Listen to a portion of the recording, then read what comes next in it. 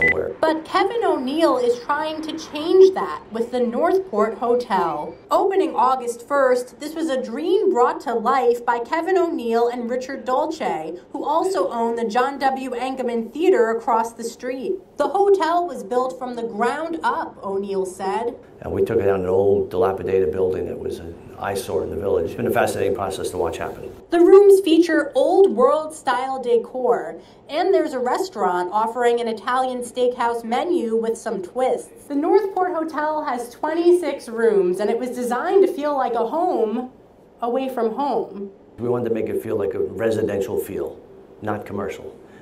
Make it feel like a big old house where you have that relative that has that older relative that has the house on the water out east somewhere, this grand place, that high ceilings and, angled roof lines coming into the room. The Northport Hotel is already taking restaurant reservations and room bookings. Northport has been a great place for us to be. If you think the theater has been a nice enhancement to the village, I think people are going to feel the Northport Hotel is a comparable enhancement to the village as well. Rachel Weiss for Newsday TV.